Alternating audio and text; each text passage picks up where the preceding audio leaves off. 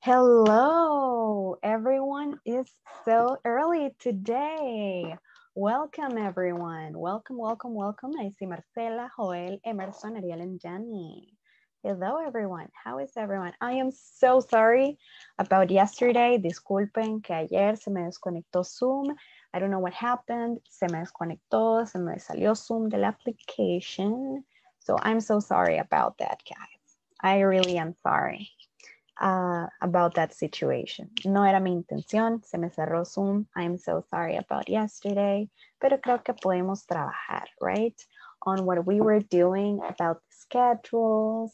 Con algunas personas lo estuve reviewing, estuve escuchando algunos de sus schedules, de lo que estuvimos practicando, using the past and also using the sequence adverbs, que era lo que estábamos practicando, right?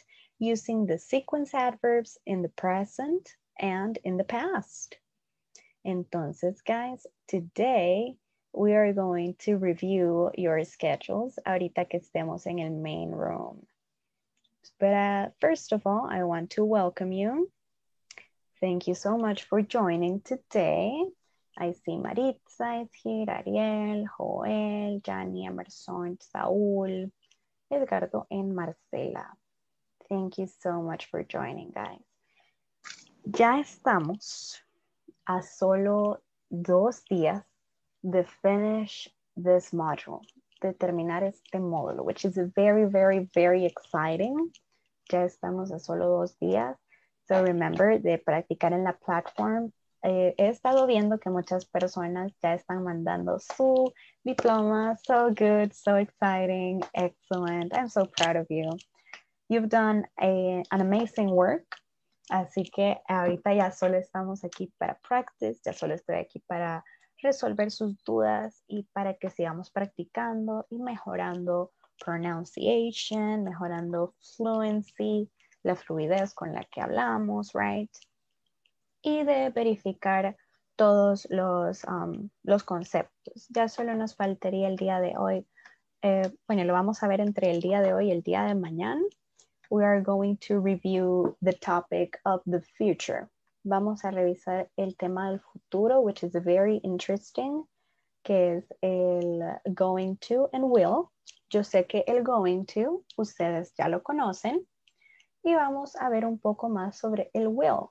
Y cuál es la diferencia entre estos y cuándo vamos a usar cada uno, right? Así como también vamos a ver sus contracciones, y las maneras más usuales de usarlo. So, welcome to today's class, guys. Ya solo nos quedan 3 clasecitas, la del día de hoy, la del día de mañana, and Thursday's class. Que la clase el día jueves vamos a ver el final exam, right? Y vamos a aclarar cualquier duda que ustedes puedan tener. And we are going to be doing some practice. So guys, were you able to finish your schedules yesterday? Hacer el ejercicio usando los sequence adverbs? Yes, yo recuerdo que ayer Joel ya me dijo su exercise de sequence adverbs. And me parece varias personas me dijeron sus exercise de sequence adverbs, right? ¿Los demás ya terminaron sus exercises?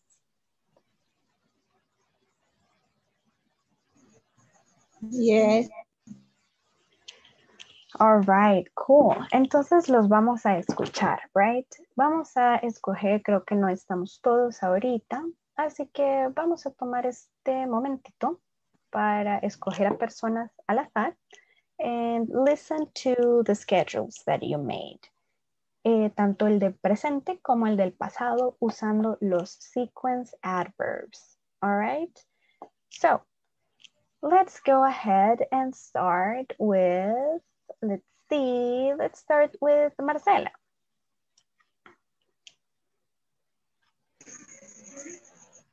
Good evening. Hi, good evening. How are you? I'm fine, thank you. And you? I'm good. Thank you for asking. Can you share with us your schedule that you made? Yeah, okay. First, I woke up at 7 a.m. Second, I ate my breakfast. Next, I took a shower. Then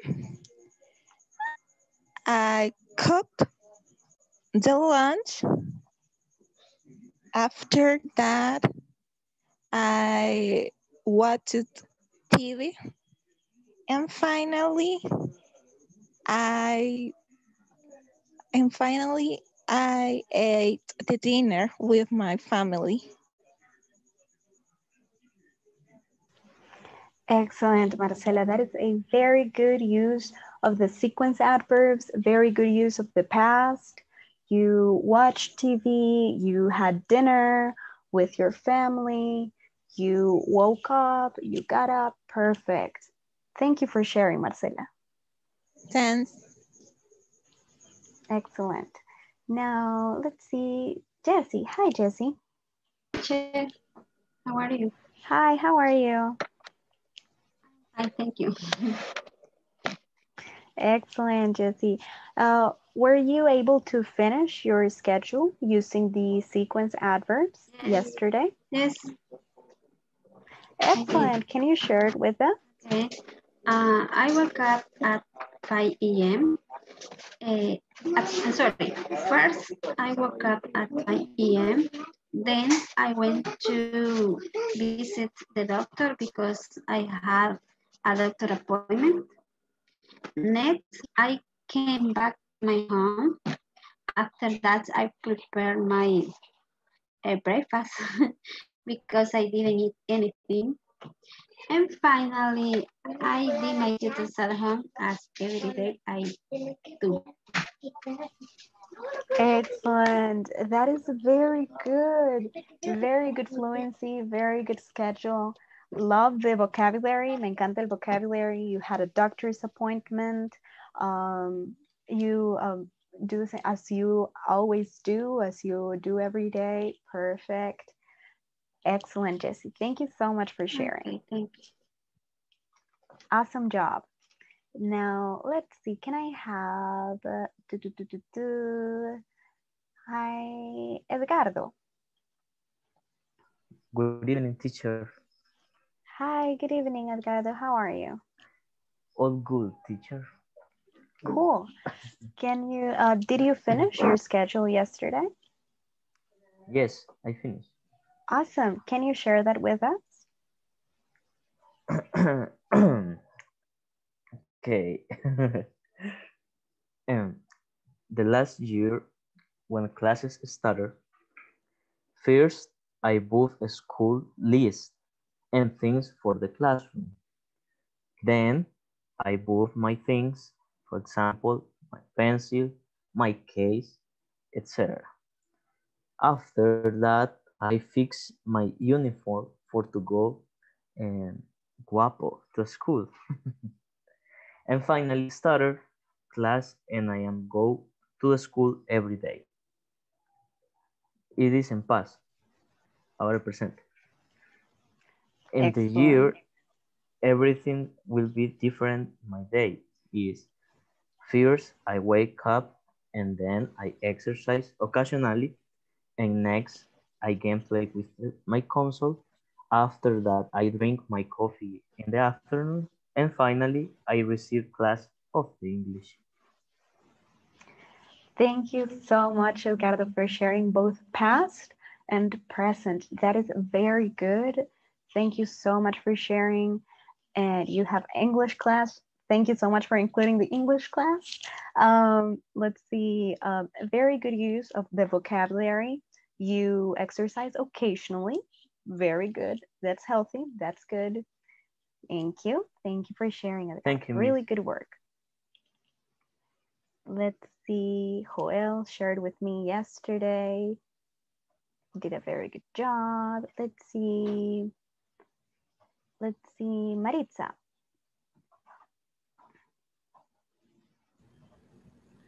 Okay, teacher. Good night, everybody.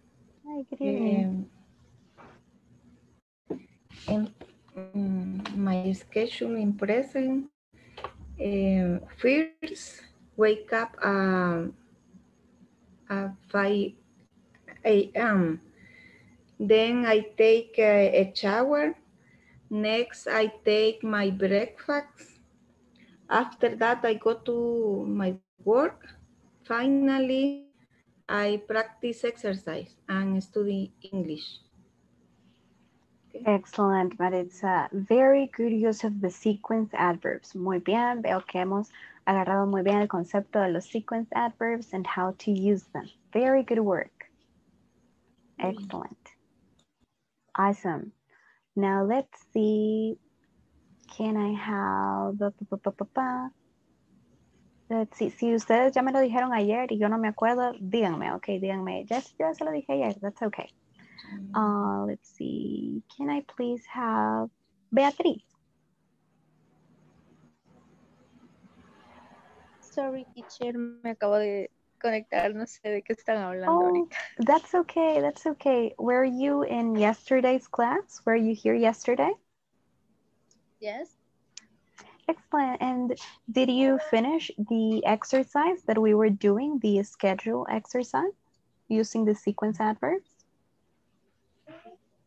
Yes. Excellent. Can you share it with us?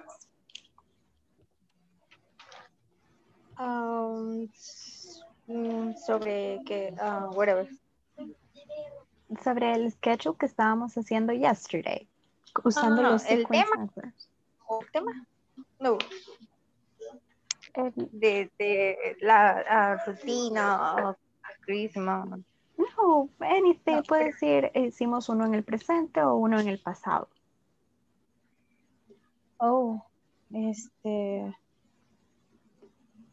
Using the sequence adverbs, lo que estábamos haciendo ayer. Por eso preguntaba si estábamos en la clase de ayer. For example, yesterday, first, me and my son wrote the letter for Santa. Next, I cleaned the house.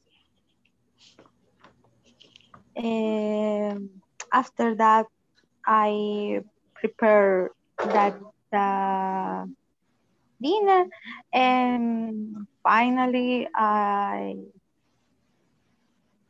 sleep. Excellent. Thank you so much for sharing, Beatriz. That is so nice that you did the letter for Santa with your son. That's so exciting. That's so cool. Thank you so much for sharing. That's so nice. And let's see. Thank you so much for sharing, Beatriz. Now let's see. Who am I missing? Can I please have Catherine? Hi, teacher. Hi. Me and my team, we shared it with you yesterday. Ah, okay, cool. Didn't remember. Cool. Thank you for letting me know. Who was in your team? Sorry, I can't remember the names. No problem. It was Katia. Ah, yes. I remember. Katia and Lydia, right? Yep. Yes, I remember now. Perfect. No problem. Okay. Excellent. Now let's see. Can I please have, I think Samuel shared with me yesterday as well. Creo que Samuel estaba con Joel, right? And you shared with me that yesterday. Yes, teacher. Excellent. Thank you for confirming that. Eso sí me sonaba. It was a very good exercise. Okay, very good. Excellent. Let's see. Rocío?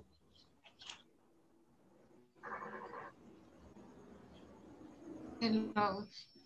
Hi, Rocío. Did you share your schedule already? Yes.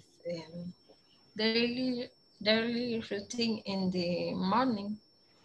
Okay. I I first I got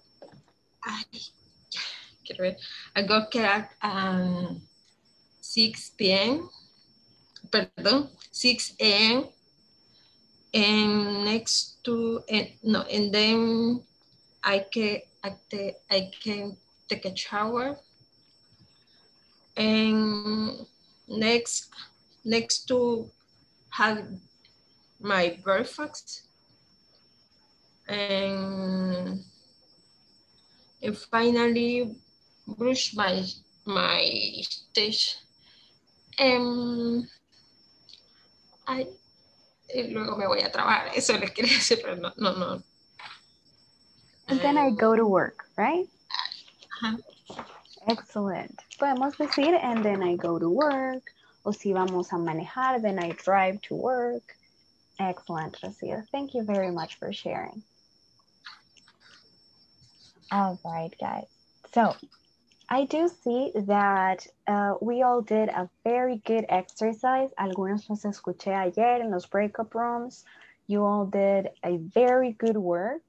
Veo que todos estamos comprendiendo how to use the past. Veo que los sequence adverbs no les dieron problema. I think that you got it. Ayer me parece que estaba escuchando una pregunta, no estoy segura en qué breakup room, about cuál era el orden en que si se tenía que ocupar next o si se tenía que ocupar after that o en qué orden se tenía que ocupar específicamente, and the answer is there is no specific order, right? Porque si decimos after that, después de eso puede ir después de cualquier cosa, o next, a continuación, right, puede ir después de cualquier cosa.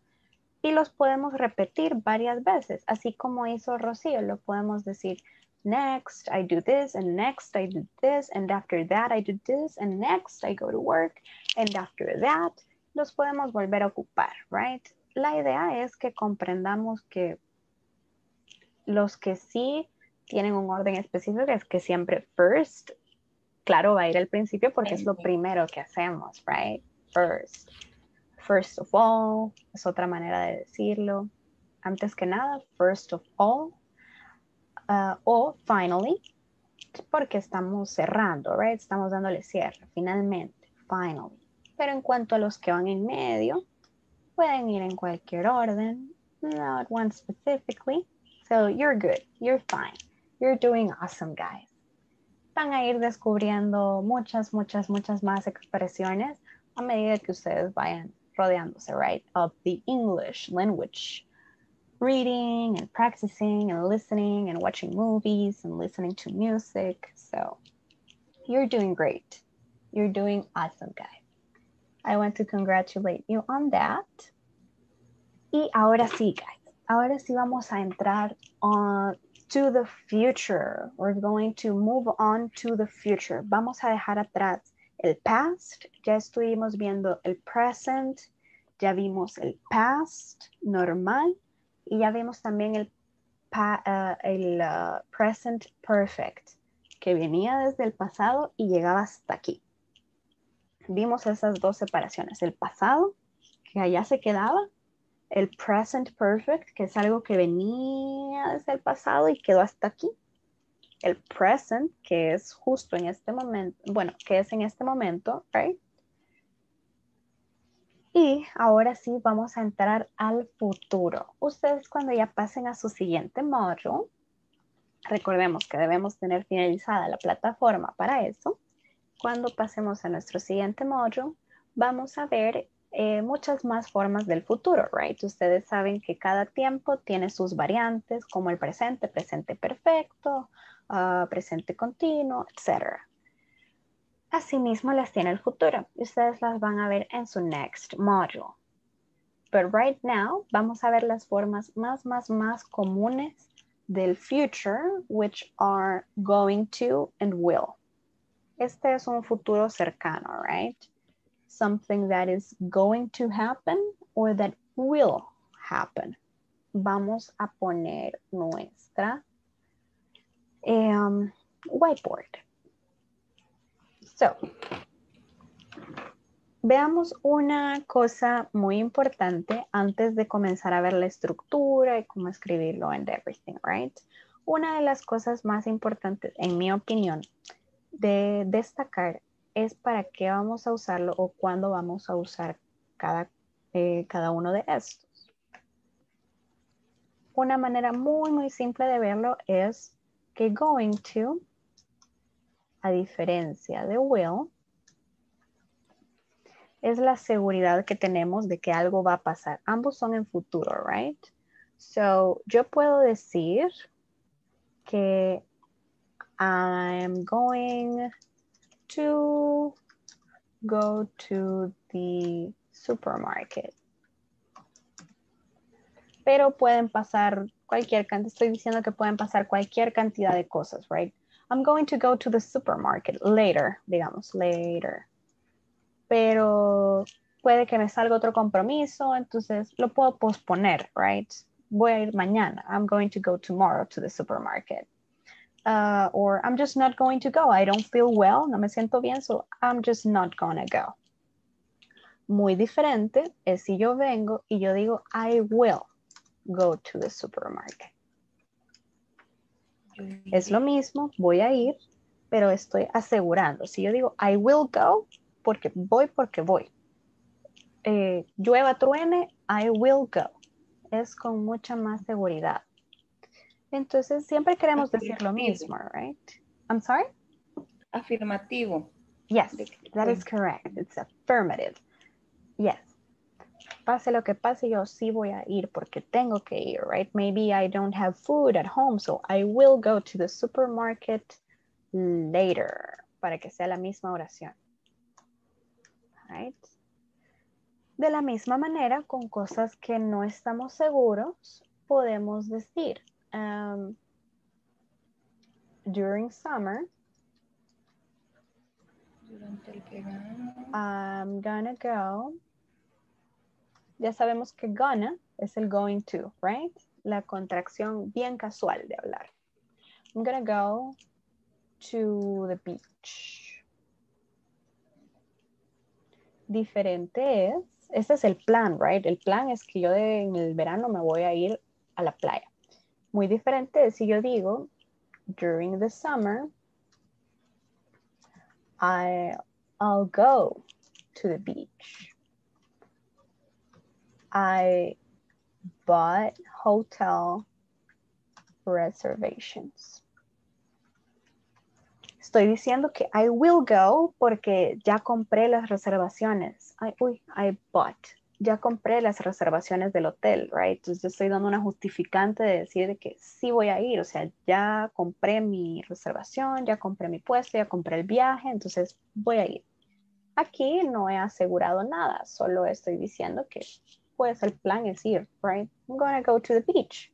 Pero si yo digo I will go, es porque ya hice los planes pertinentes para ir cuando sea esto.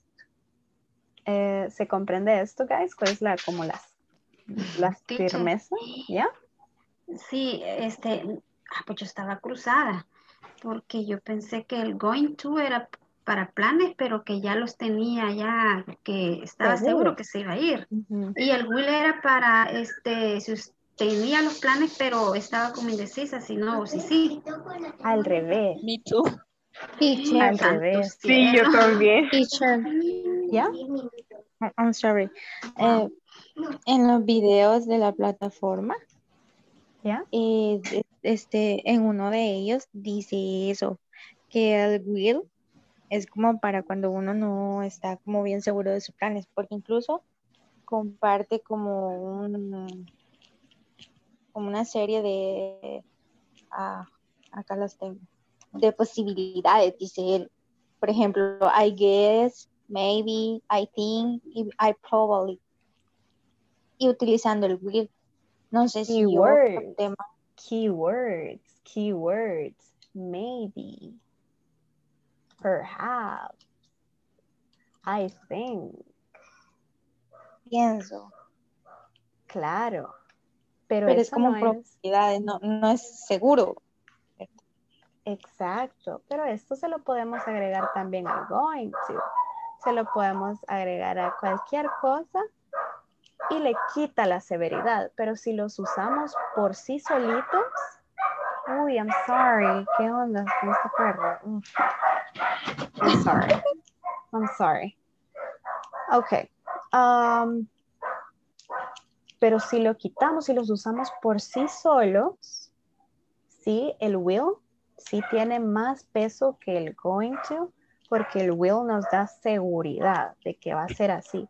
Claro que si nosotros le ponemos, maybe it will rain tomorrow, esto ya es una predicción.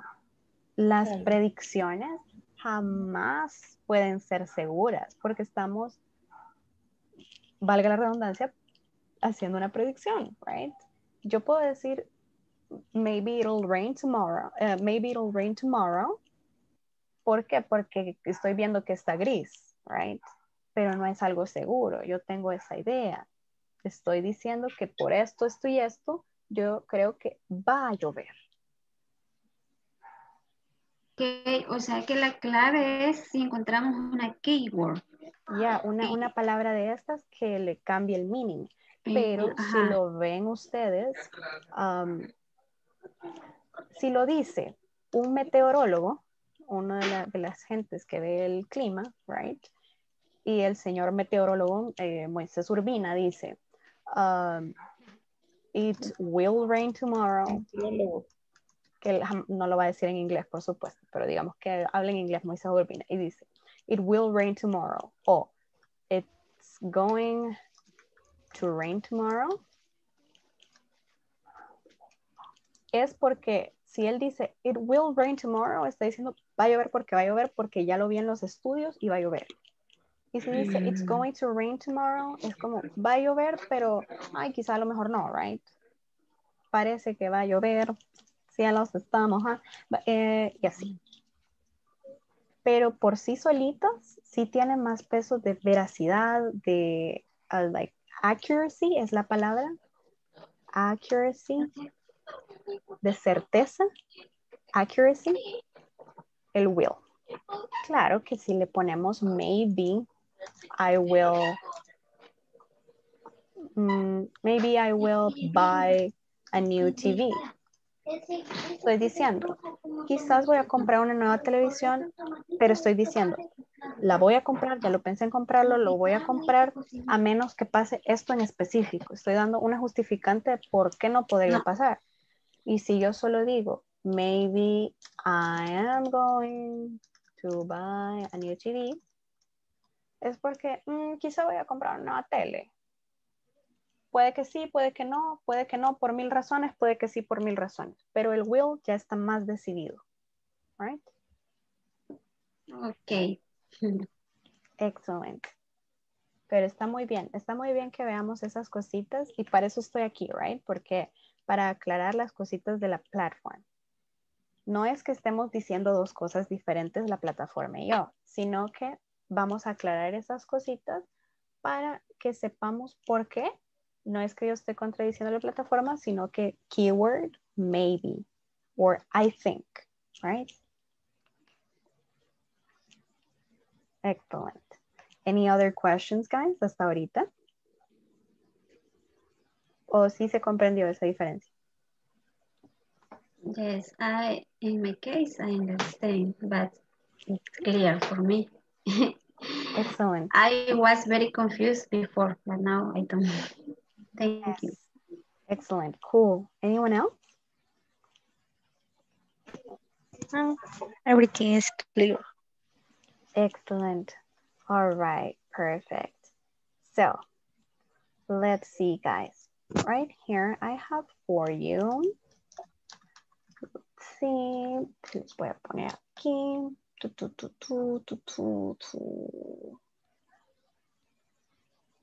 Perfect, perfect. Here we go.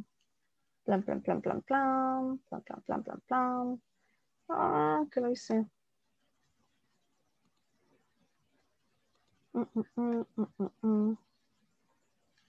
Oh my God. Guys, les tenía preparada una image. de las contractions and negatives.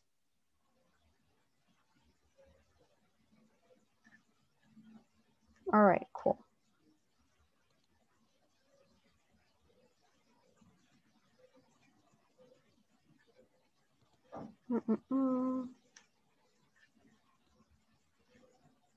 ¿Qué la hice esta image?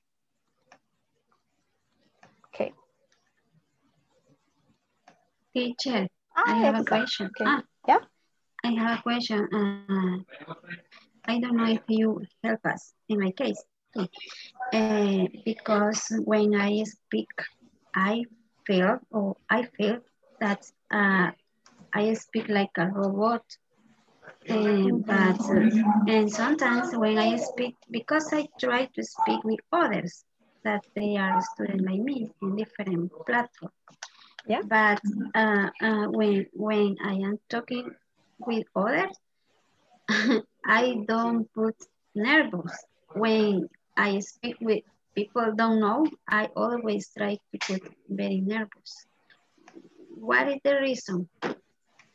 Well, mostly because we haven't spoken as much, right? La misma razón como cuando vamos a exponer en alguna presentación or anything like that, the information is new to us. La información es nueva, right? Para nosotros, por lo tanto, hablamos con un poco de inseguridad, right? We don't have the confidence that we are completely correct about what we are saying. A veces estamos pensando lo que vamos a decir antes de decirlo, or we are not sure if the order of the sentence is correct, if the pronunciation of a word is correct, y todo eso lo estamos pensando. Entonces el cerebro está pensando, y entonces nos tardamos en hablar, right?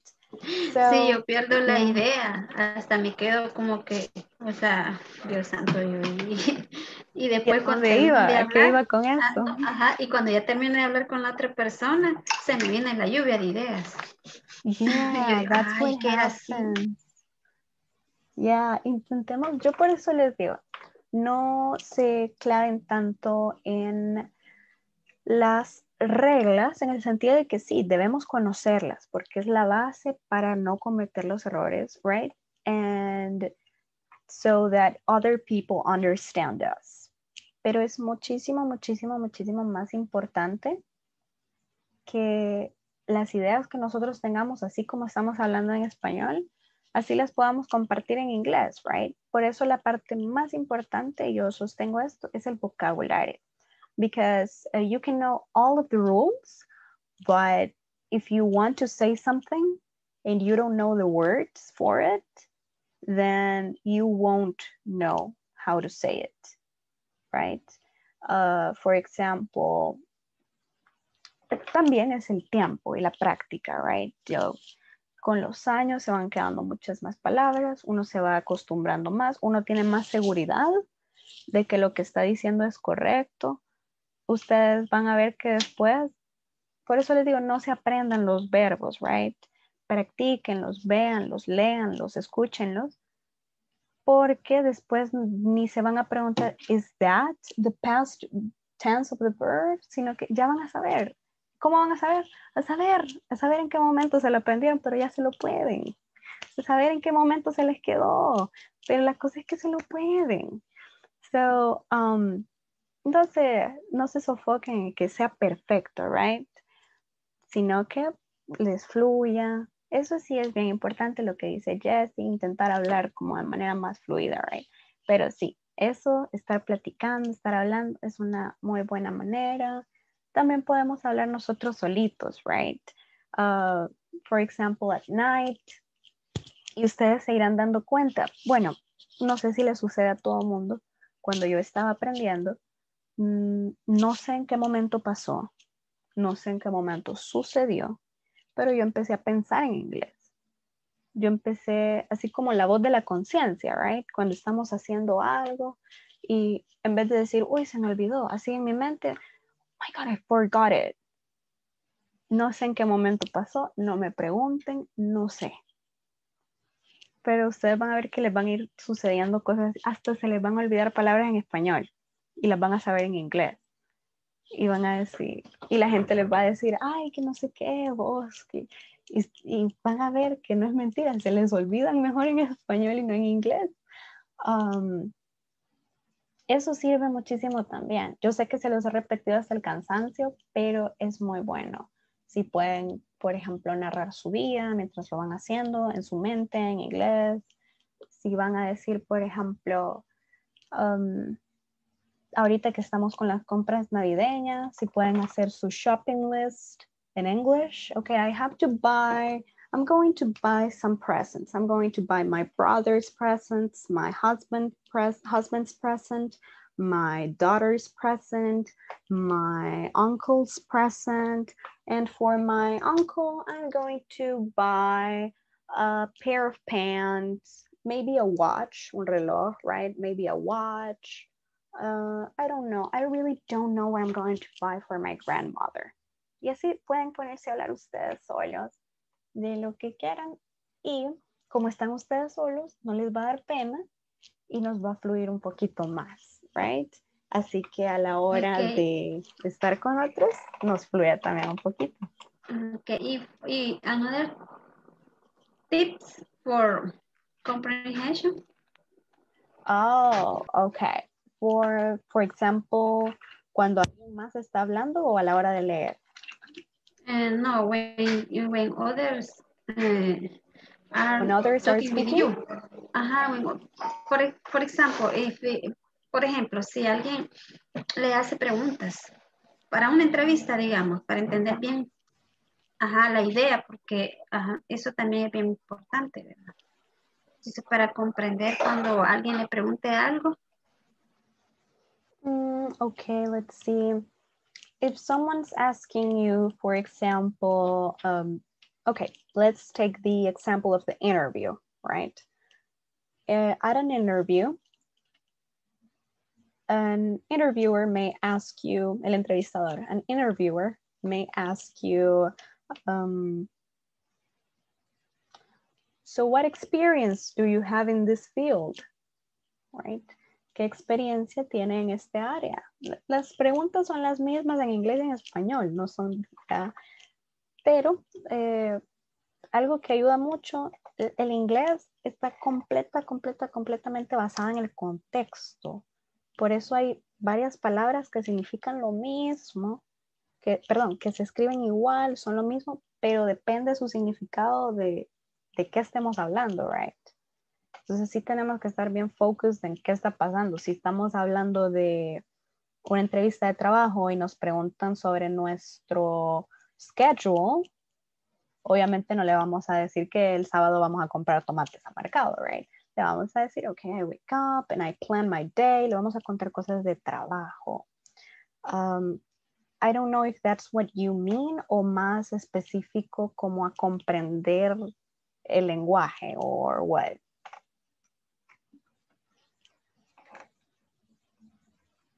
You're muted.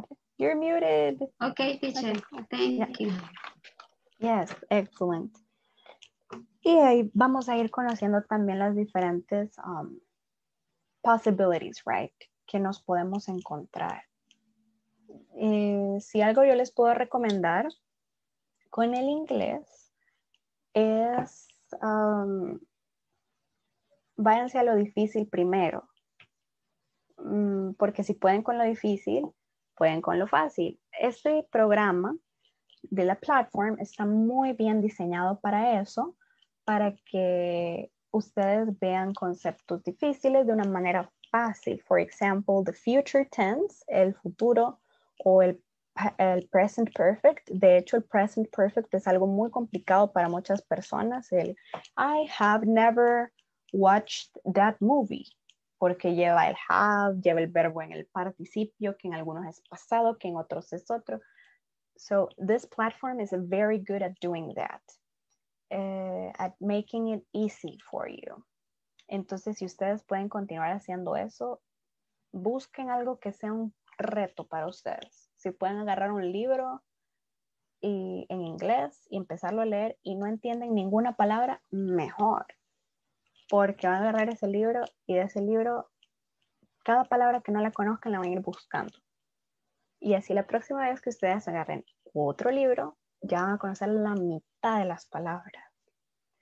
Y más importante que solo el vocabulary, you will know in what context it is used, right? Sabemos en qué contexto se usan, en qué tipo de oraciones se usan, cómo se conjuga, porque no va a aparecer la palabra solo una vez, sino que varias veces en una página o así. Vamos a ver que lo digan en presente, que lo digan en pasado. Y ahí es cuando entra lo que les digo, que se les van a ir quedando y ni cuenta se van a dar y ya un día van a estar diciendo algo y ni se van a dar cuenta que ya sabían todas esas palabras, right? Lo mismo con las movies and with the TV shows. De verdad, si los pueden ver en inglés sin ningún subtitle, mucho que mejor. O con subtítulos en inglés, mucho que mejor. Porque si no comprenden, es mejor para ustedes. Porque se están obligando a poner atención y entender de qué están hablando. No es solo leyendo y traduciendo, sino se obligan a ustedes mismos a poner atención e intentar entender de qué están hablando. Y eso nos va a ayudar a sonar menos robótico, como decía Jessie, e ir agarrando o copiando la manera en que otros hablan. Porque esa es la verdad, right? We are not North American, no somos norteamericanos, no tenemos esa cultura. We are not European, no tenemos esa cultura. Por lo tanto, y espero que no se oiga mal, right? La única manera que tenemos nosotros de sonar nativos es copiándoles. Trying to copy their expressions, their words of talking. Como yo les dije, yo copié el acento de California, right? You can pick whatever accent you like most y copiarlo, right? A algunas personas les gusta el acento británico. That's fine if you want to do that. A algunas personas les gusta el acento como australiano. Great. Lo que sea más fácil para ustedes. Y les va a ayudar a sonar nativos, right? Yo creo que I think that I sound like a paté.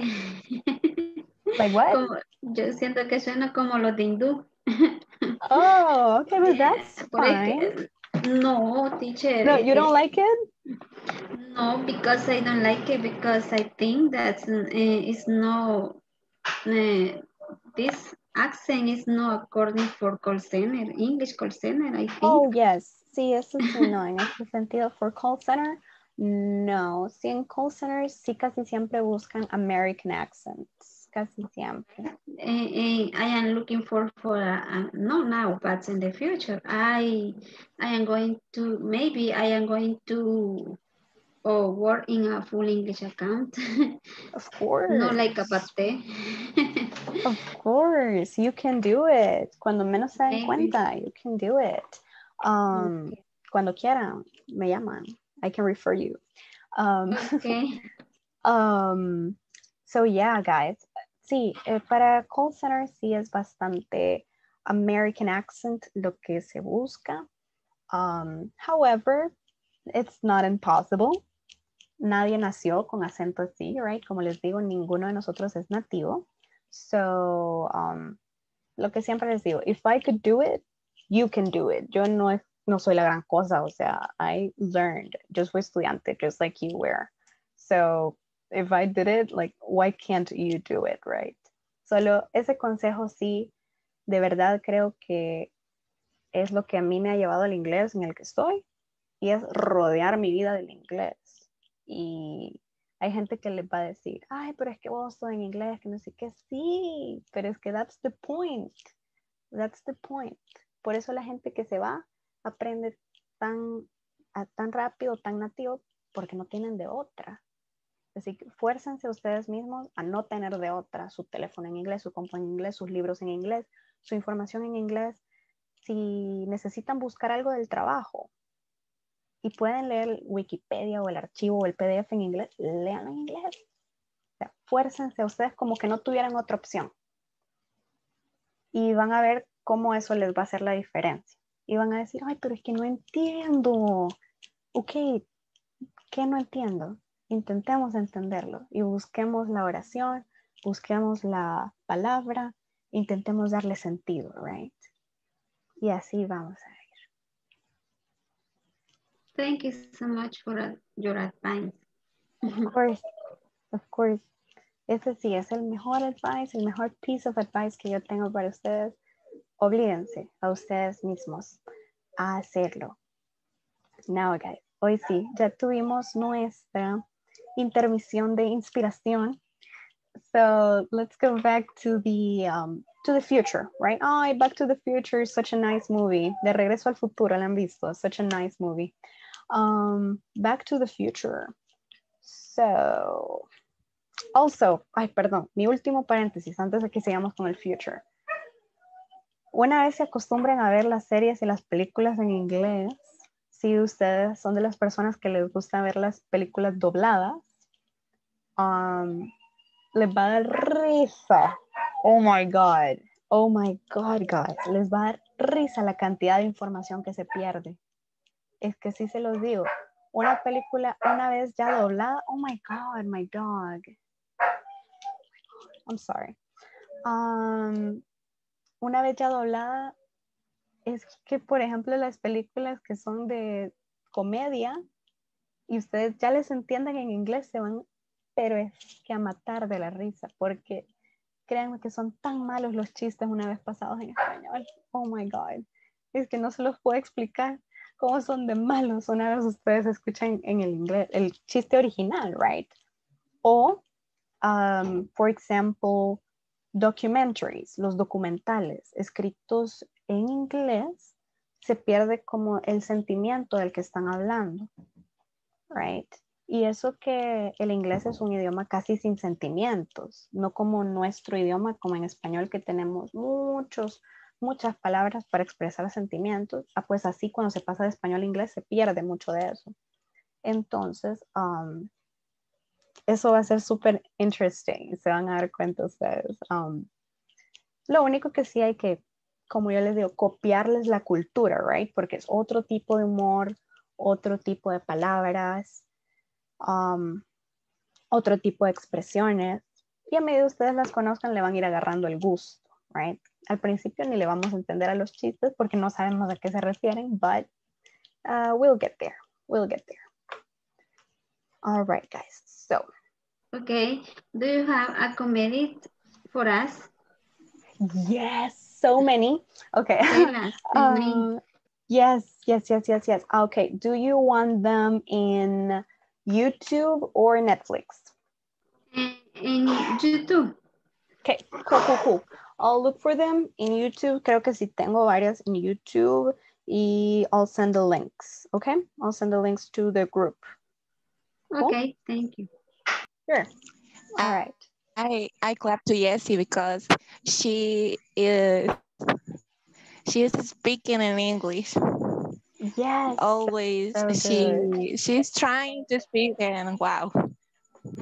Yes, of course, but for example, in this moment, I feel comfortable with yours because you meet me. Así es, ¿verdad? Ustedes me conocen ahorita. We know you. But yeah. if we know you, you know me. Yeah. For example, if I take a call with other person that I don't know, I always forgot the idea.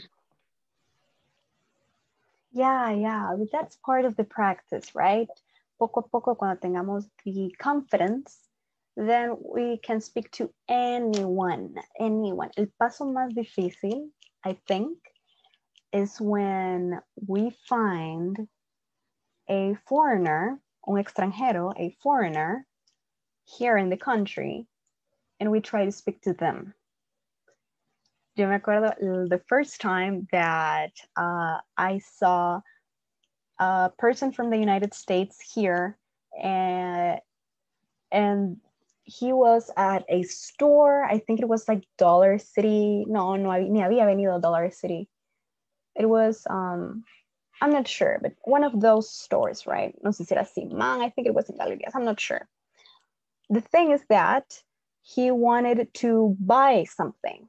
He wanted to buy, like, I don't know, he wanted to buy something for his house, or it was something from a store. And the lady that was trying to help him didn't know English. La persona que le estaba ayudando en el almacén, right? Ella no sabía inglés. So I remember that I was listening to their conversation, and I thought to myself, right? I thought, oh my God, should I help him? Like, should I help them? Should I say something? Porque yo los podía entender a ambos, right? Like, should I help this guy who only knows English buy his stuff and help this poor lady who doesn't know how to sell him his stuff? No sabía cómo venderle ellas las cosas que él quería. So I walked up to them, caminé hasta donde estaban ellos. I walked up to them and I said, hey, sir, do you need any help, right? Y yo con la pena del mundo. Do you need any help? Y ya me dijo el señor, hello, yes, I'm trying to buy this, but I think she doesn't understand me. Él creía que ella no me entendía, que ella no lo entendía. Y obviamente, claro, ella no lo entendía porque no le sabía. Ellos estaban intentando comunicarse, right? But it wasn't working. A veces algunos extranjeros saben un poquito de español y así, pero en este caso nadie sabía nada del otro idioma. So, entonces yo vine y le dije a la cajera, señora, mire, este señor quiere comprar esto, tal cosa, ¿verdad? Y me dice, sí, yo sé, yo lo entiendo, que no sé qué, pero le quiero hacer estas preguntas, le quiero decir cuánto es lo que vale y cómo es la cosa. Y ella me dijo esto, y que no sé qué. Y yo le dije, vaya, si gusta no sé qué, yo le puedo decir. Y me dijo, sí, que no sé qué, hija, vea. Y yo ya le dije al señor, all right, sir, so the lady wants you to know that this thing costs this much money, right? No me acuerdo ni cuánto valía. Costs this much money and that it is made out of this. Él estaba diciendo de qué era y para qué servía y toda la cosa. And cómo lo instalaba. And so you have to put it in your bathroom and you have to do this and this. And he was like, all right, cool, Bea, I want to buy it. Y ya le dije a la señora, sí, vaya señora, sí dice que lo quiere comprar. Y ya me dijo la señora, ¿y lo va a pagar con efectivo? ¿Lo va a pagar con tarjeta? Okay. I was like, sir, so the lady's asking if you're going to buy it in cash or credit. And he said, no, I'm just going to buy it in cash. Ya lo pagó, right? And y ya él solo se fue, ya solo me dijo, thank you. Le dije, okay, yeah, you're fine, you're cool, thank you, no problem. Y ya me dijo la señora, muchas gracias, no sé qué. Yo le dije, sí, está bien, señora, no se preocupe. Y después yo me fui temblando, ¿vea? Porque yo dije, oh my God, what just happened, ¿vea? Porque, o sea, en el momento fue como que uno ve la oportunidad de ayudar, right? Eso es lo bonito de todas esas cosas. Uno puede ayudar también a los demás. Por ejemplo, ahorita están compartiéndoles el conocimiento, uno les puede ayudar. Y pueden estar en una situación ustedes así. Creo que es el paso más difícil. Y hoy ya no me da miedo, right? Porque ya le hablo que se me ponga enfrente. But ese creo que ha sido la situación más chuca en la que está la primera vez que hice eso. Pero después me sentí muy bien porque yo dije, oh my God, a saber si hubiera llegado otra persona que lo hubiera ayudado, right? So, that was nice.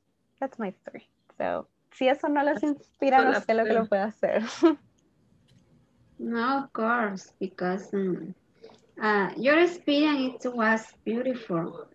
I think that maybe somos muchas, somos varios. Many, yeah. We are many, but I think that the most partners, they can speak English well, and I hear them.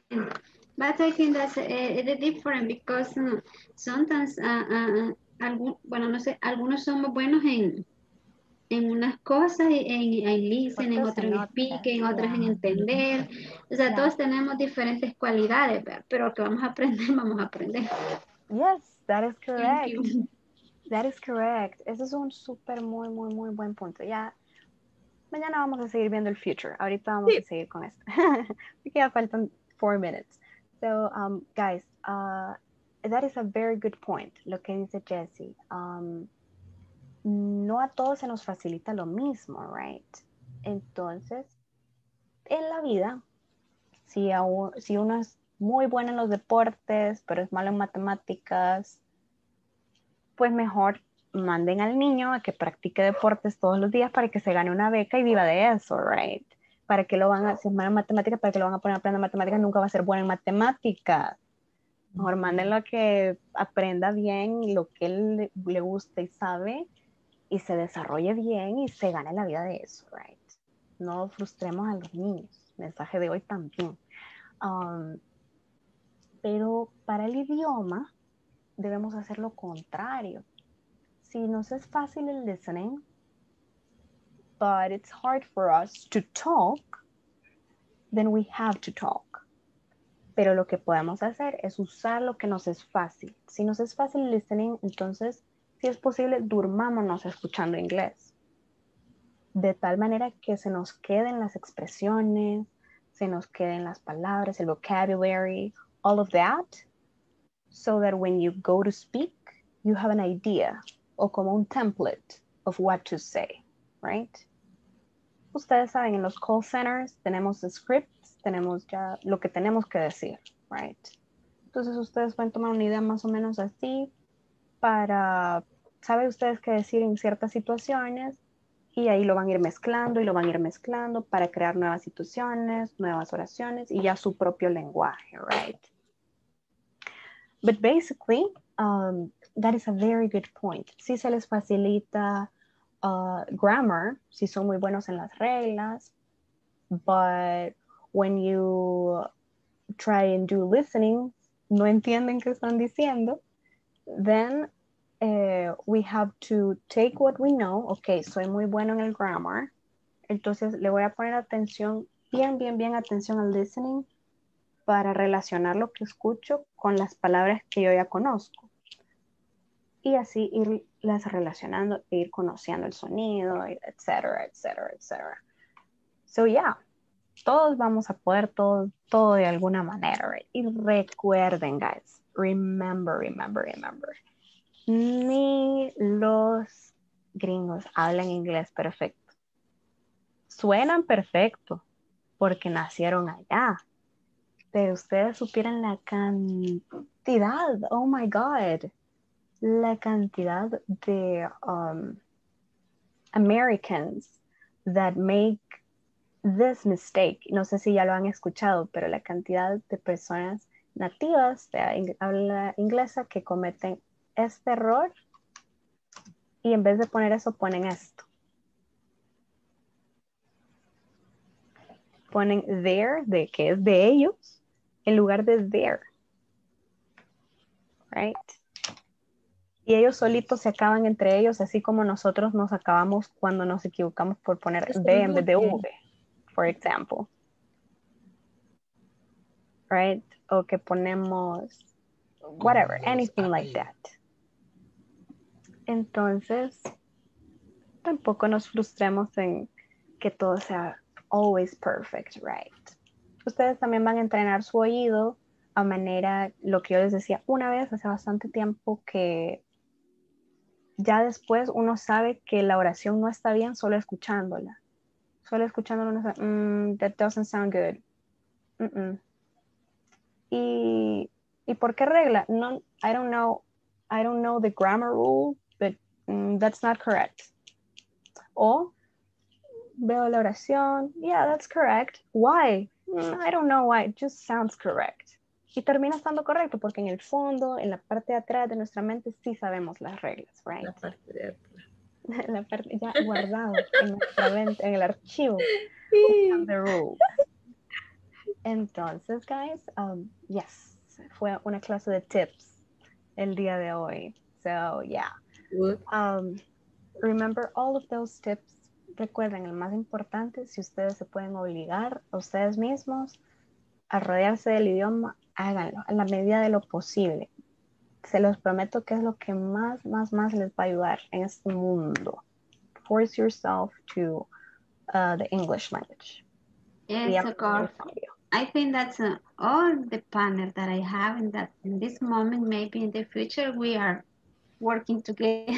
Yeah, you'll see. says Yes. you can't, right? Sí, Esta porque, expresión la de who says you can't. sí, porque estamos en este Teacher. nivel porque todos sabemos lo mismo, pero de diferente forma. Pero ahí Yes, vamos. that's correct. Thank you. Yes. Alguien me llamaba, creo. Yo, teacher. Y por ejemplo, cuando uno ya tiene hijos, en mi caso, como se dice, rodéense del inglés. Y a veces salgo para el cuarto de ellos y yo les digo, grab, grab, y se me quedan viendo. Y, mami, ¿qué estás diciendo?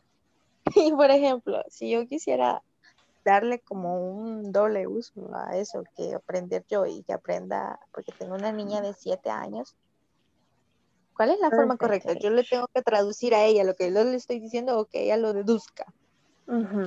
Yes, that's better. Para los niños, yo a esa edad empecé a aprender inglés.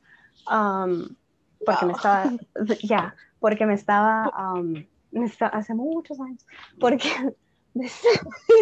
porque me estaban reprobando en el colegio.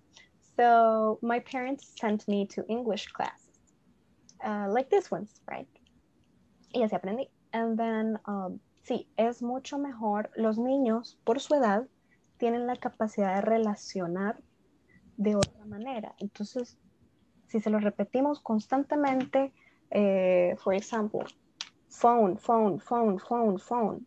Ellos ya no hacen como lo hacemos nosotros de grande, ya no hacen teléfono, phone, sino que ya lo ven y saben al mismo tiempo que es al mismo tiempo teléfono y phone.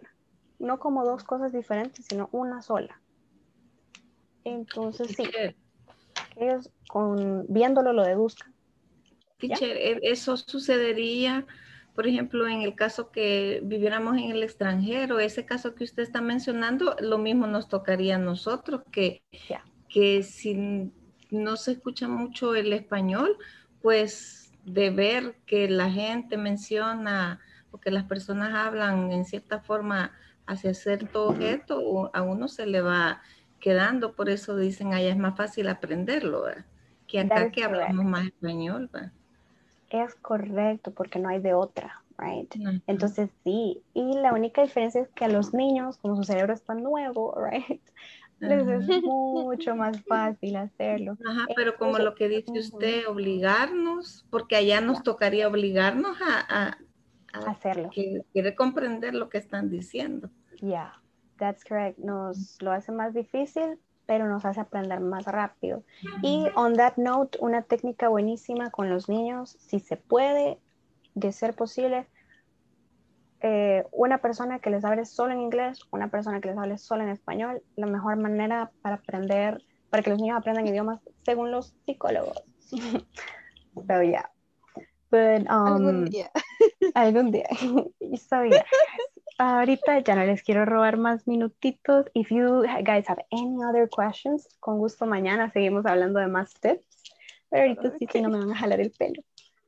So I hope that you have a very good night, guys. Thank you so much for joining the class today. And see you tomorrow, okay? Night. See you tomorrow. Night. Thank you, teacher. Thanks, teacher. Good night.